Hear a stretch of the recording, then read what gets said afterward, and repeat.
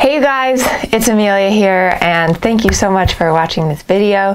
Today's video is a little bit different. We are going to be talking just a little bit about the theory of dressage. And it's so important to really understand the theory of dressage, why we do the things we do. Dressage is actually a very systematic and methodical form of training. But often when we're riding and when we're first learning dressage, it's really hard to understand the system. When you're in a lesson, when you're on a horse, you need to be thinking in the moment. You need to be thinking about what your horse is doing, what your body's doing, what you need to do. And likewise, as an instructor, when I'm teaching someone, I need to be telling them in the moment, hey, put your left leg on, bend your horse a little more, or go a little more forward.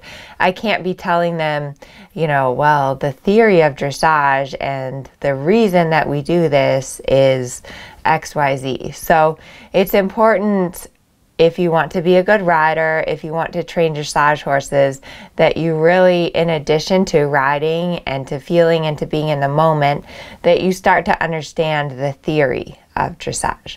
So today we're going to go over a little bit rider position, the dressage training scale, half halts, and a few other things so that you understand more about the theory of dressage. And if you like this format of teaching, join Amelia's Dressage Academy. What Amelia's Dressage Academy is that it gives you access to a monthly workshop. And the format of the workshop is that you'll get a video with specific exercises to do. You'll get a worksheet, and then we'll do a live Zoom call, which is a little bit more of this kind of a lecture format with slides and also a Q&A session, so a chance to ask me questions directly. The Academy is designed for riders of all levels, so whether you're just starting out or whether you're an FEI rider, again, understanding the theory of dressage is really an important piece to making progress in your riding and to being a better rider and a better trainer. And if you can't make the live Zoom calls, it's fine. They will be recorded, similar format to this, and you can always go back and watch them later. So the first lecture is on contact and connection in the Academy, and that is September 15th and September 20th. So be sure to sign up before then. All right, give this video a thumbs up, and let's get into the theory of dressage. Okay, we're going to start this theory of dressage lesson, of course, with rider position. And rider position is one of the most important parts of dressage. The quote is that only a rider in the correct position can make the correct aids. So the position that we ride in allows us to be effective and to have the effect that we want on our dressage horses.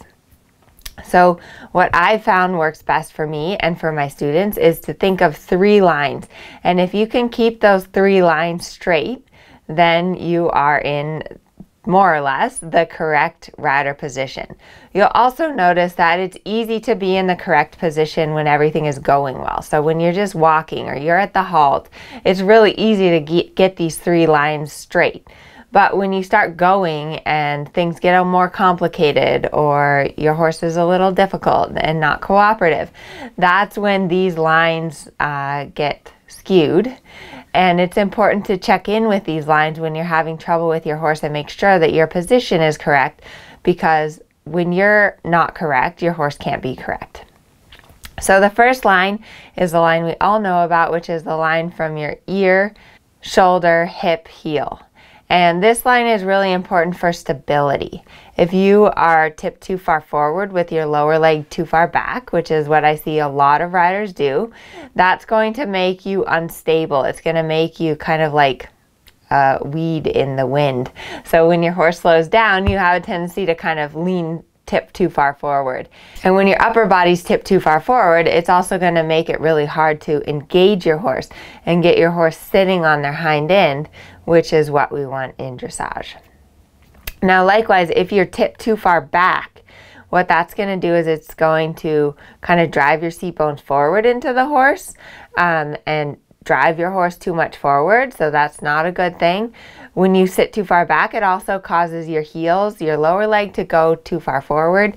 And again, anytime that line between your shoulder, hip and heel get skewed, you are very unstable in the saddle. So that's line number 1. Line number 2 is a line from your elbow to the horse's mouth. So this is a really important line when we talk about contact, which we will be talking about in the first Zoom call on the 15th. But in order to get a soft and following contact with your horse, you must have a straight line from your elbow to the horse's mouth. If your hands are too high, actually like my hands are a little too high in that picture there, that's going to cause a little bit of tension and stiffness in the contact. And likewise, if your hands are too low, if your arms are straight, that's a big no-no. So don't ride with straight arms. When you ride with straight arms, it really creates a lot of stiffness in your arm, which translates into the horse's neck. And then also be sure that your thumbs are up and your palms are facing each other. If you have motorcycle hands, again, that locks out your arms. And if your palms are facing up, that's also going to cause tension in your arms. So line number 2 is from the elbow to the horse's mouth. And then line number 3 is your symmetry line. So when you're sitting above your horse, your spine should be perpendicular to the horse's spine. It's really important that you sit in the middle of your horse. Some horses tend to want to push us off to one side or the other.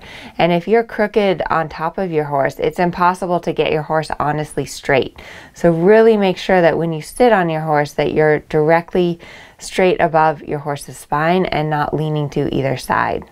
So that's just the basics of correct rider position. Of course, there's a lot of little intricacies that you need to be thinking about, and of course following the motion of the horse is a big one, but just in general, when you first sit on your horse, those are the 3 lines to get in the correct position. Okay, the second slide is about the dressage training scale, and the dressage training scale is such an important part about the theory of dressage.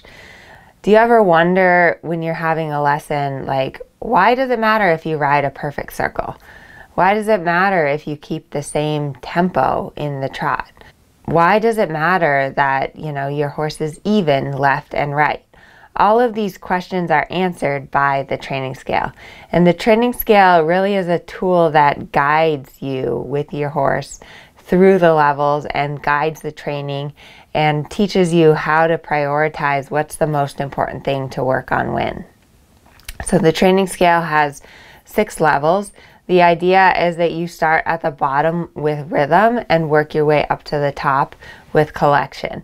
Now, it's not always like you have to completely master one level before going on to the next, but it just serves as a framework for what to work on first. And then also, if you start having a problem, like if you start having a problem in your collection, to kind of look at the lower levels of the scale and figure out what has fallen apart. So the first level is rhythm. And it's really important in dressage training that we always maintain the purity of the gaits and that we enhance the quality of the horse's gait. So horses have a walk, a trot, and a canter. If you train them correctly with good dressage, you can make those gaits even better. If you train them badly, you can ruin the gait. So the biggest rhythm mistakes that we see are we see a lateral walk, which is where a horse paces. So instead of having an even 1, 2, 3, 4 rhythm to the walk will get like 1, 2, 3, 4, 1, 2, 3, 4. The best way to maintaining the clear rhythm of the walk is to just leave it alone, to do as little as possible in the walk. Usually when a walk gets lateral, it's from too much tension. So too much, tightening up on the reins too soon with a young horse, and then too much like driving them into that contact will create a lateral walk. Although some horses are just naturally more predisposed to it than others. Horses that have a bigger walk are more likely to get a lateral walk. The other gait that you have to be careful about with a rhythm is the canter, because sometimes the canter will get a little bit forebeated, and when this happens, again, the rhythm, that nice clear 3-beat of the canter, is lost. In general, a horse that gets a little forebeated in the canter, you want to just ride them forward, and that will help get back to your nice 3 beats. So rhythm is the bottom of the training scale. It's what we always think of first. If you start having a problem with a rhythm, that's a big issue and you need to right away go back and fix it. Okay, level number 2 is suppleness. So this relates to the elasticity of the muscles and also the relaxation of the horse. So it's really important before you start training on your horse. And this is something that I focus on a lot in the warm-up with my horse, is that they are loose and supple and stretching, and also mentally that they are in a good frame of mind where they are with me and able to focus on what I'm asking for. And sometimes it takes longer to get your horse supple than other days. Sometimes, you know, if you have an older horse, it may be more about getting their muscles loose. And if you have a younger horse, it might be more about getting them mentally in a relaxed frame of mind where you can start the training. The third level is connection. So connection is about acceptance of the bit and acceptance of the aids. So this is where we start to get into transitions. This is where we start to focus on getting the horse to accept the contact and come into that nice round frame, which is so important in dressage because that's where we start to get the back to lift and the top line really working. Then the fourth level is impulsion, and impulsion is, I think, a very misunderstood concept in the training scale. Impulsion actually refers to the amount of suspension in every stride and the amount of potential energy in your horse. So it's not about chasing your horse around, it's about really getting that loft in the stride, and also that you feel like if you step on the accelerator that your horse really goes forward. The fifth level is straightness. Obviously, this is a challenge for all horses and riders because we as riders are crooked and our horses are crooked. So it's constantly working on getting yourself straighter and getting your horse straighter to get your horse even and also to get you as a rider more symmetrical. And then finally, once we've done all these things, we can work on collection. And collection really is the essence of dressage. It's getting those hind end to bend and sit and carry, and the front end to lift. The thoracic sling muscles lift the withers up, and the horses comes up in front. So that's just a little bit about the training scale. I have an entire 6-week course on the scale, which I will put in the comments, but it's really important to keep this in mind. This is the essence of the theory of dressage. When you're training every ride, every horse, no matter if you're a beginner or if you're riding a Grand Prix horse, this training scale is the essence of dressage. And then next slide, I wanted to show you a little bit, if you think about the exercises that we do in dressage, these exercises all fit into the training scale. So some exercises that work on rhythm and suppleness kind of at the bottom of the training scale. And again, this is all included in my training scale course, but serpentines are a great exercise to work on suppleness. Turn on the forehand, leg yield, stretch circle, and tempo changes to help maintain the rhythm. So all of those things are exercises that we see in tests. And the reason that we do it is because it's working on this foundation of the training scale. It's working on getting our horse's muscles supple and loose and even, and also getting our horse relaxed and focusing and staying with us. So I think it will help you a lot if you understand the theory of dressage and why we do the things we do, so that when you're riding, you have this in mind. Okay, next slide. This is an artistic representation that one of my students made in my training scale masterclass course. And the beauty of the training scale is that it can be adapted to fit every horse and every rider's needs. So every horse is a little different, and every horse will struggle a little bit more with one level of the training scale over another. So it's important to understand exactly how your horse fits into the dressage training scale and what their weaknesses are, what their strengths are, and then some specific exercises that help you work on each level of the training scale.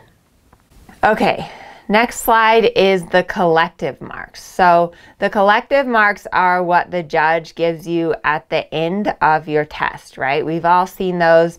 After you complete your test, you have 5 collective marks at training through 4th level. You don't have them anymore at the FEI levels, which I think is too bad. But I don't know how you guys feel about that. But I really think the collective marks are important because they're kind of a general overview of your test. They're a general takeaway of how the judge feels your test was, which I think is important. I think when you go into a show, you want to give a good impression of harmony and relaxation, and that you're just prepared and happy to be there, and your horse is happy to be there. So the collective marks are, the first one is gaits. Obviously, they give a score for the walk, trot, and canter, and that's the freedom and regularity of the gaits. The second one is impulsion. So if you read impulsion, it's the desire to move forward, elasticity of the steps, suppleness of the back, and engagement of the hindquarters. So like I mentioned before, impulsion is a complicated concept. It's not just about running your horse more forward. So it's about getting your horse supple first, where their muscles are loose and movable and stretchable. The horse is not just stiff like a board. That's a component of impulsion. The desire to move forward, so the idea that when you ask, when you put your leg on, your horse really goes forward, and that's created by riding a ton of transitions. So if your horse doesn't desire to move forward, do not just chase them around the arena. You're going to want to do a lot of forward and back and transition, so that when you put your leg on and your horse goes, then you take your leg off and reward your horse. And then engagement of the hindquarters. So when you send your horse forward, that they stay uphill balance, that they don't go on the forehand, but that when you send them forward, I always think of a speedboat analogy. And if you've ever been on a speedboat, when that engine goes, the nose of the speedboat comes up, and you just feel like the hind end of the speedboat driving you forward. So that's really what we want to feel as far as impulsion and our horse. Now the next collective mark is submission. I always think of impulsion as the hind end of the horse and submission as the front end of the horse. So the willing cooperation, harmony, attention, and confidence, acceptance of the bit and the age, straightness, lightness of the forehand, and ease of movement. So that's a lot, but again, submission is a really important part of the training. And when you're riding every day, thinking about that training, the willing cooperation of your horse, the harmony, how are you going to get your horse to do what you want to do and be happy and willing about it, and understanding really what you want. And then finally, we have 2 scores on rider position. So the first one is rider position and seat, and the second one is rider's correct and effective use of the aids. So like I started this lecture with, rider position is a huge part of dressage, and always coming back to and working on your position, which I know is really difficult. When I first started riding dressage, I was always the one that was riding the rank young horse that no one else wanted to ride. And it's hard, you know, it's easier when you're on a super well-trained horse to look good and to have the correct position. When you're riding a young, green, crazy horse, it's hard to work on your position, but it's also really important, because if you're not in the correct position, you're more likely to fall off or give the incorrect aids or disturb the horse's balance. So just keep going back. And I always think of it as like, get your horse right, think about your horse, then think about your position, then go back and think about your horse. And that really helps to kind of balance the two, that you need to be thinking about your horse and working on your horse, but you also have to consider your position.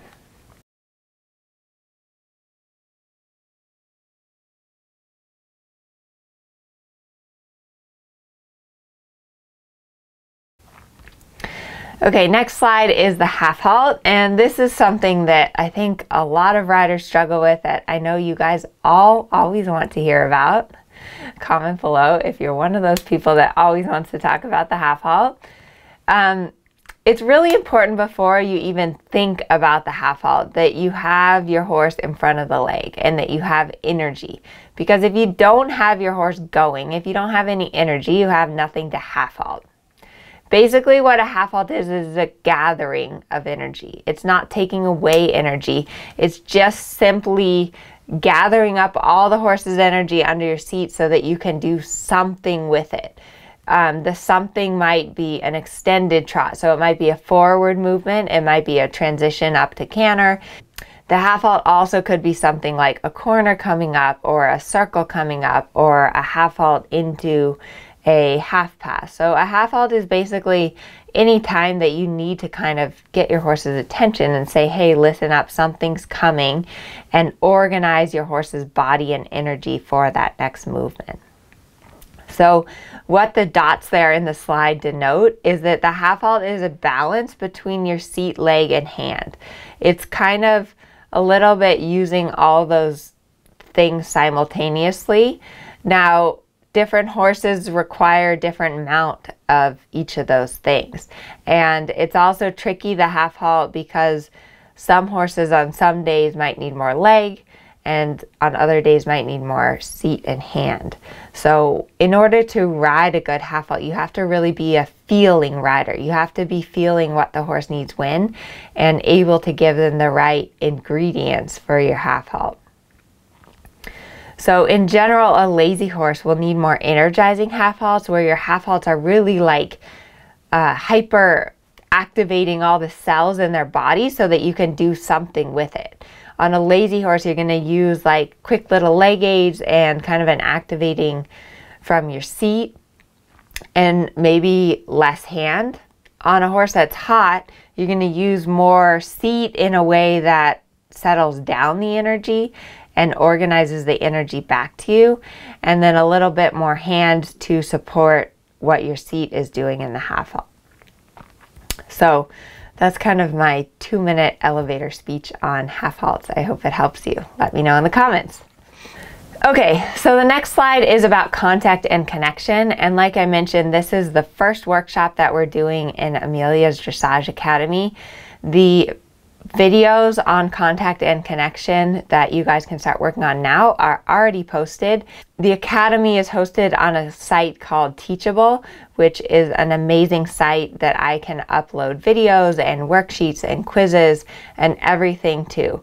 So contact and connection is such an important part of dressage training and dressage theory. And I know it's something that we as riders all struggle with. I do. I remember when I first started learning how to ride dressage, coming a little bit more from Western, and I was so frustrated by feeling like I was just pulling on my horse, and you know, I had blisters and my arms and my shoulders were so sore and my horse was unhappy. So it's really a difficult concept to understand how to get your horse really round and supple over the top line without just pulling and kicking. So what those lines there denote is that to really get connection, you want the energy to be flowing from the rider's leg through the horse's hind end.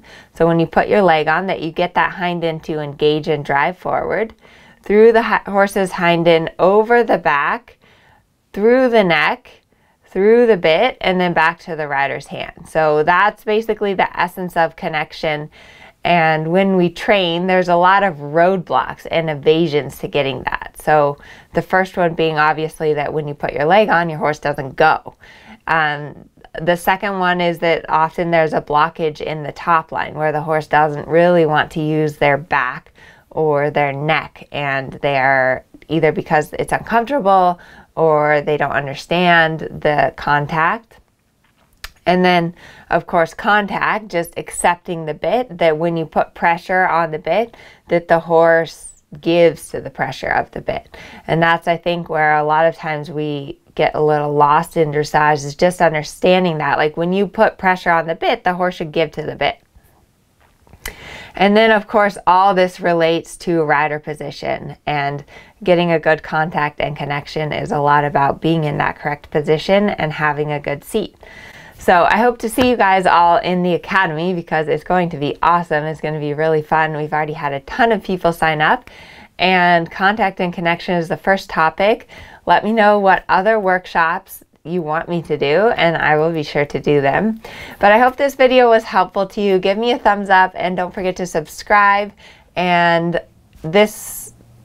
it's so important to understand the theory of dressage. I've had a lot of people say, oh my gosh, my trainer doesn't teach me like this, and I don't get any of this. And it's hard when you have 45 minutes and you need to teach someone a lesson to give them all this theory. So the academy is a great complement to your lessons and to your training, that you start to really understand the theory of dressage. And I think there should be like a whole college course about the theory of dressage and the system of dressage, because it is an amazing system. And if you follow the system, it can adapt to different horses, and it will help you to get there and to have direction to your training, and your horse will appreciate it too. All right, that's it for today. Bye guys.